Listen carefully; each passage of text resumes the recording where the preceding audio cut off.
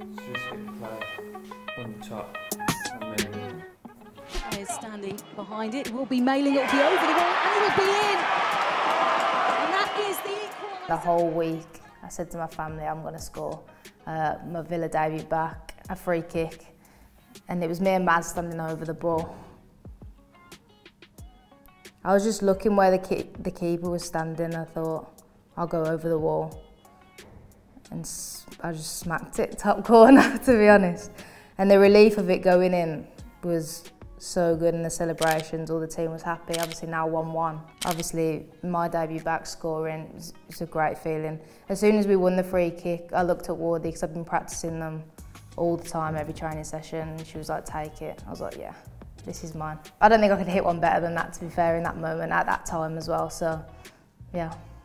Well, there's a bit of a fight. It's me, Kenza, Stan can take one down, Maz.